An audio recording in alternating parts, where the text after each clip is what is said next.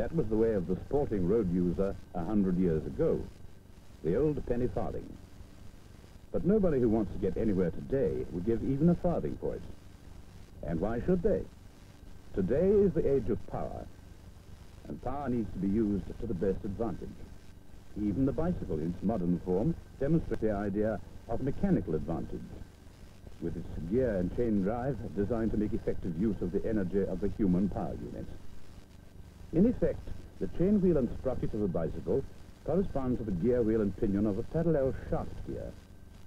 This is, of course, the basic type of gearing used to gain mechanical advantage in all kinds of machines, small and large, for power transmission and speed conversion.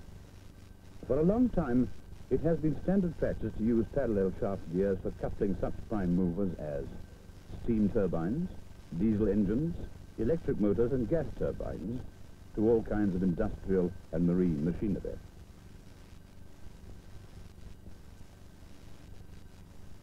But where high powers are concerned, the parallel shaft gear raises problems. Problems of space and weight, and the limitation of pitch line velocity. Problems of production and cost.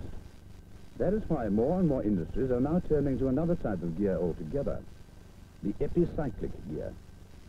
This gearing principle has been used for many years in bicycles, cars, and other forms of transport, but only recently has it been made practical for large power loads. The basic characteristic of an epicyclic gear is that the axis of one or more of its wheels moves round the fixed axis of another wheel, which may itself either be stationary or rotating about its own axis.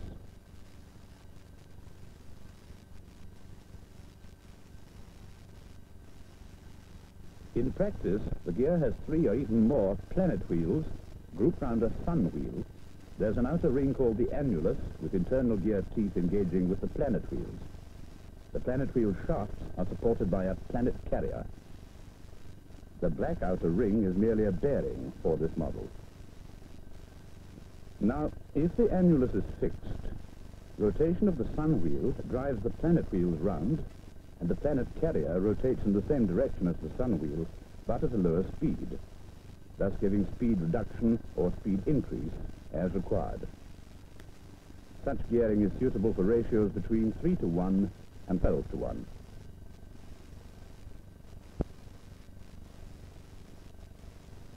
Conversely, if the sun wheel is fixed, rotation of the annulus drives the planet wheels round, and the planet carrier rotates in the same direction as the annulus, but at a slightly reduced speed. This move is suitable for ratios between 1.2 to 1 and 1.7 to 1.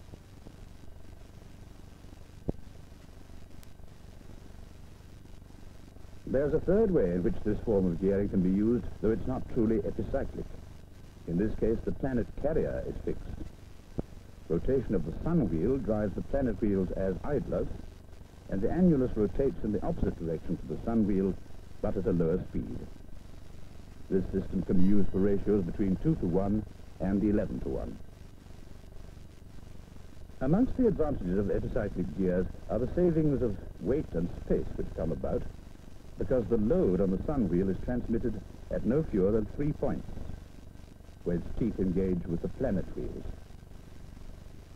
Therefore, each tooth engagement carries only 1/3 of the total load.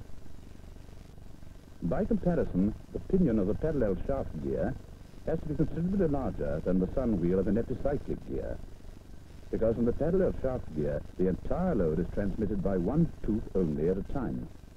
Moreover, the larger pinion needs a larger gear wheel, entailing extra weight and space. Another advantage is that because the components are smaller, for a given degree of rotation, the actual distance traveled by the teeth is smaller. So the pitch line velocity is lower, and lower pitch line velocity means lower tooth friction losses. In fact, when the planet carrier rotates in the same direction as the sun wheel or annulus, as the case may be, the relative pitch line velocity is less than the actual pitch line velocity, and tooth friction losses may amount to as little as 1/3 of those of the parallel shaft gear of the same ratio. But to turn theoretical advantages into reality, the load sharing by the planet wheels must in fact be balanced. In practice, This has usually been the stumbling block, because gear tooth errors, as small as 1/10,000th of an inch, can cause grave trouble.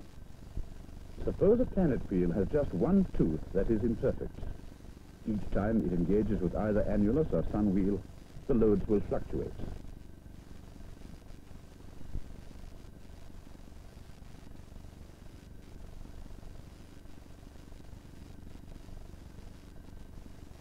It's clear that this uneven load sharing would be intolerable in high-power, high-speed applications.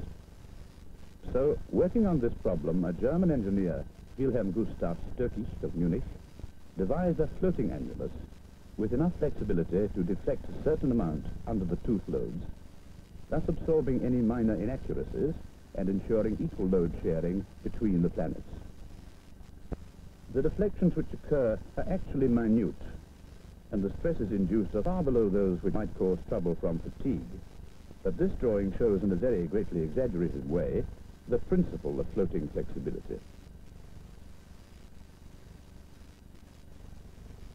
The way ahead was now clear, and in close consultation with the inventor, a well-known British engineering firm, Allen's of Bedford, interested itself in the development and production of a gear embodying this principle. The Allen-Stöckich epicyclic gear. One of a series of models ranging up to 15,000 horsepower, this particular gear is for use with a 550 kilowatt steam turbo generator, converting 9,000 revs per minute to 1,800. Parallel shaft gears built for the same duty would require a much larger space than this compact gear. The 12-inch rule gives an indication of its overall dimensions.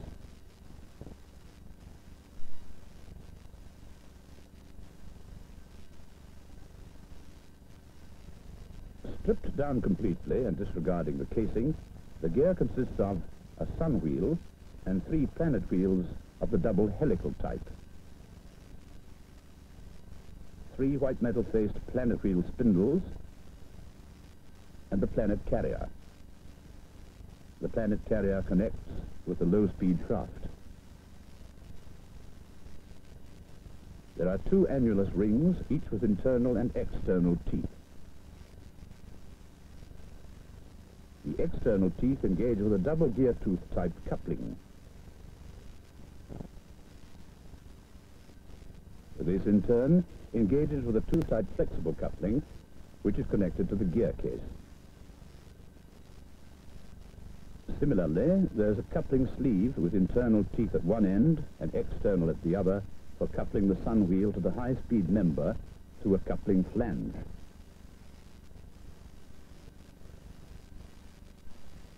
The thin annulus and the special annulus and sun wheel couplings give the gear its characteristic floating flexibility. It will be noticed that none of these components is particularly large. This is an important factor in production. The general machining and gear tooth forming require at least as high a standard of accuracy as in other types of gearing. But the smaller components make it possible to attain such standards more readily, since many of the problems associated with the production of larger gears are avoided. Very accurate hardened sun and planet wheels are produced, first by shaping the teeth, and then following this with tooth shaving.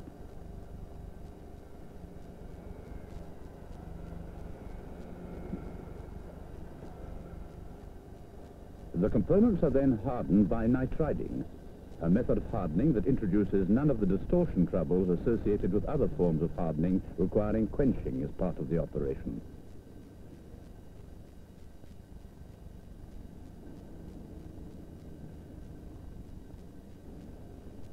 It is unnecessary to carry out any after work on the teeth subsequent to nitriding.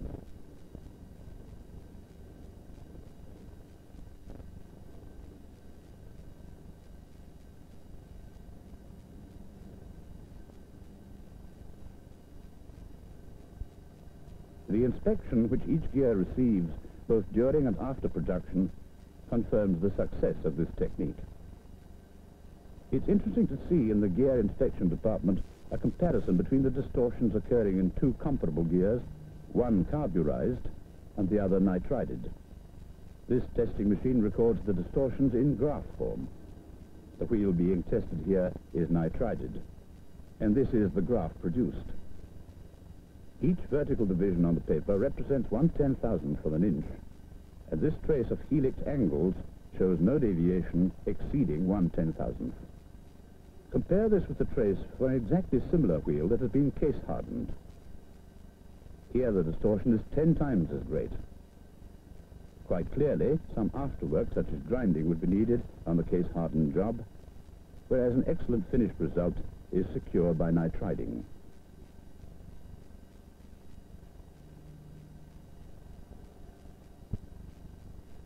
In fact, there's a double advantage in this technique of nitriding. Apart from cutting down the number of processes, it contributes to better design and performance, since it enables compact double helices to be used in the gear.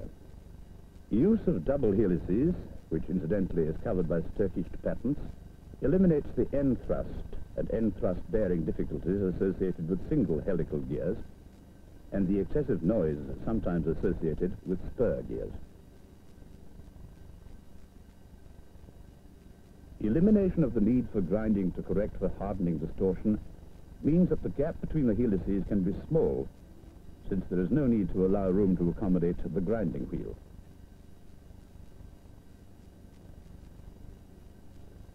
Consequently, overall length and weight are reduced and efficiency increased. Each gear tooth component manufactured here is registered in a complete inspection record. This certifies the composition and hardness of the material used and records the details of all checks of tooth profile, helix angle, pitch accuracy, and final hardness after hardening.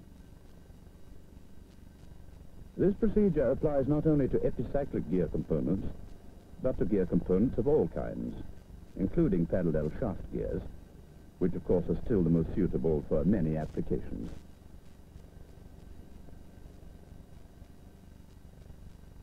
The annulus differs from the sun and planet wheels in the production technique employed because hardening is seldom necessary.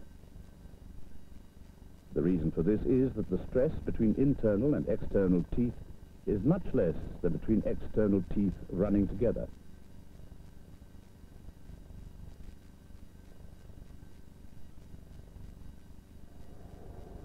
Instead of being hardened, therefore, the annulus is cut from suitably heat-treated carbon or alloy steel forgings. Care is taken not to distort the ring when clamping into the machine table, so that the teeth are always cut in a free condition. Naturally, the same standards of tooth accuracy are insisted on, and inspection is equally as meticulous as for external gears.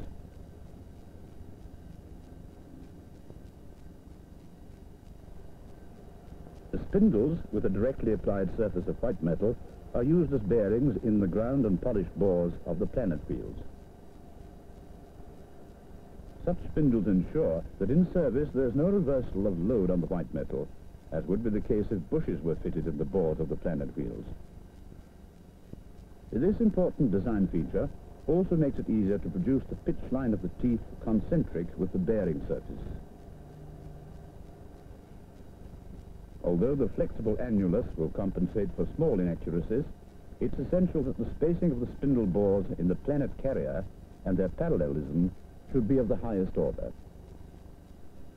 To make sure of this, a jig borer of the high precision type is used. Another requirement is that the planet carrier be as rigid as possible. This component is normally cast, except when it's to be integral with the low-speed shaft, when it's made of forged steel. Before assembly, each planet carrier and all shafts are dynamically balanced to eliminate unbalanced centrifugal forces.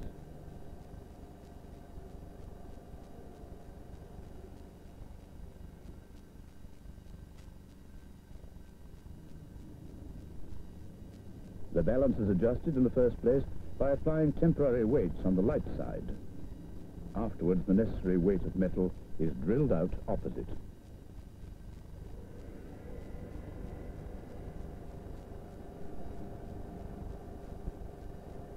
It's in the assembly that the accuracy of all preceding processes is demonstrated. The methods of manufacture used ensure that all components can be assembled without any fitting, and that the finished job will run satisfactorily. So far, the only bearings that have been mentioned are these for the planet wheels. It's a unique feature of the Turkish gear that the high-speed sun wheel needs no bearings, being flexibly coupled to the high-speed member. In consequence, this gear has no high-speed bearing losses, which in parallel shaft gearing may be considerable.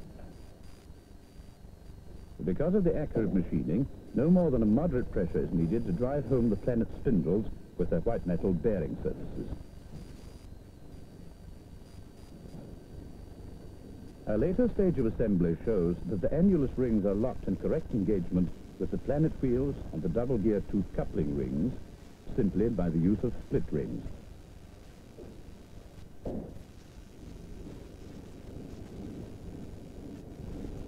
With the addition of the low-speed shaft bearing, which may in many cases form one of the two bearings of the low-speed member, assembly is near completion. Little now remains but to give the gear its running tests, and then it will be ready for a long life on the job. An Allen steam turbo generator, one of several built for the Oriana and other ships of the Orient line, demonstrates its value in power generating applications.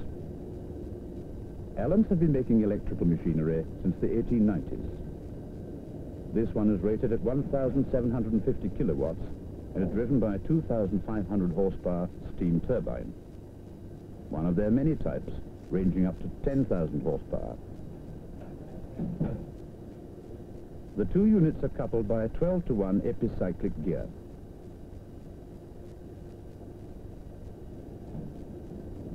Nearby, a similar set has been completed and is running on test.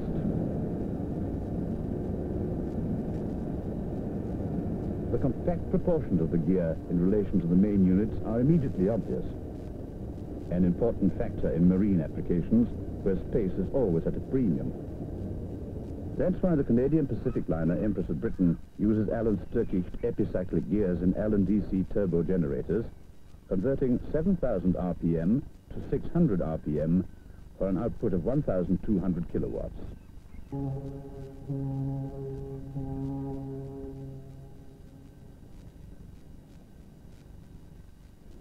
During the Second World War, there were items of Allen auxiliary equipment throughout the Royal Navy, and the tradition is being maintained.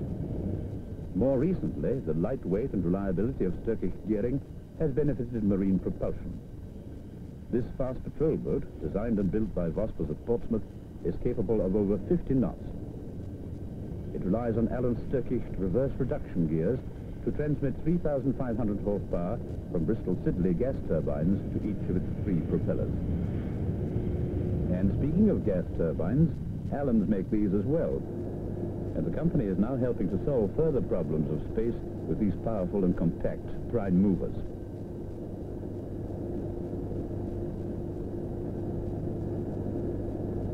A good example of this is provided by 5 gas turbine generating sets of 350 kilowatts output, which have been built for the Alfred Holt Blue Funnel line.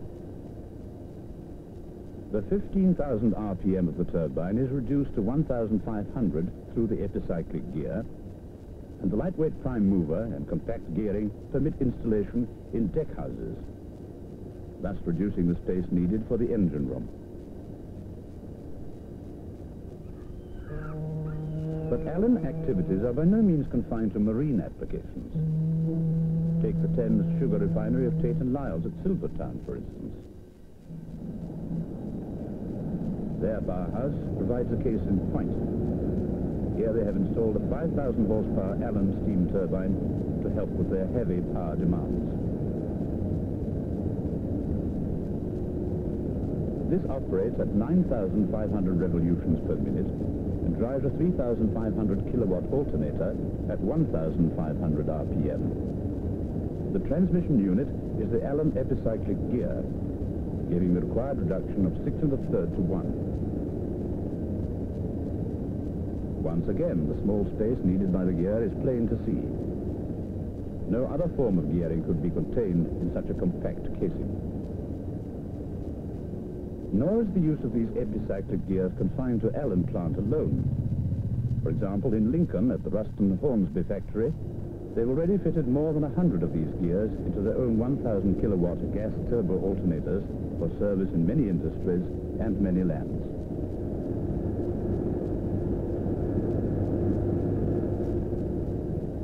Revving at 6,000 RPM, the gas turbine transmits its power through the epicyclic gear to turn the alternator at 1,800. In common with many other users, Rustons have found that these gears can be relied upon for a long life with minimum maintenance. If dismantling and inspection should be required, to meet statutory regulations, for instance, it should be kept to a minimum to avoid the introduction of dirt into the working parts. The job presents no special difficulties, however, when done systematically. After the gear case cover has been removed, the first thing is to remove the split ring from the high-speed coupling flange and disengage the coupling sleeve.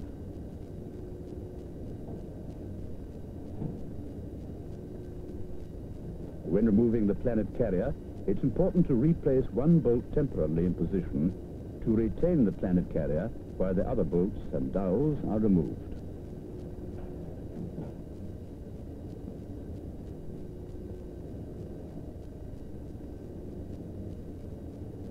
The next operation is to remove the split rings securing the annulus coupling ring.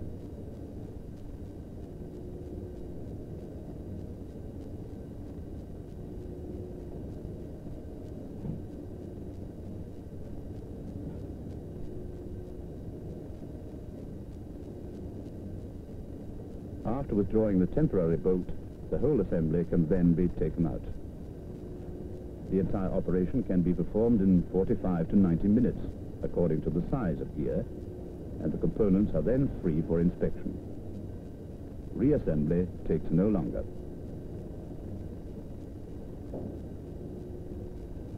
This double helical epicyclic gear, embodying the now well-known Sturkich principle, is just one of a range of products made by Allens of Bedford, whose mechanical and electrical engineering experience is extensive and long established, including steam and gas turbines,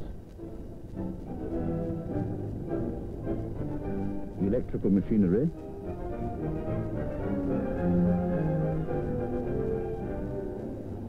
diesel engines, pumping plant,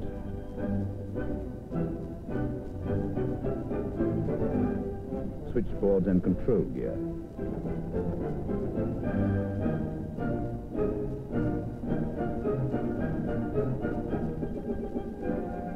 Allen's Sturkich epicyclic gears have proved their value to users of power machinery generally, whether in the simple form that has been described, or designed as multi-speed gears, or coupled together to achieve higher ratios if required.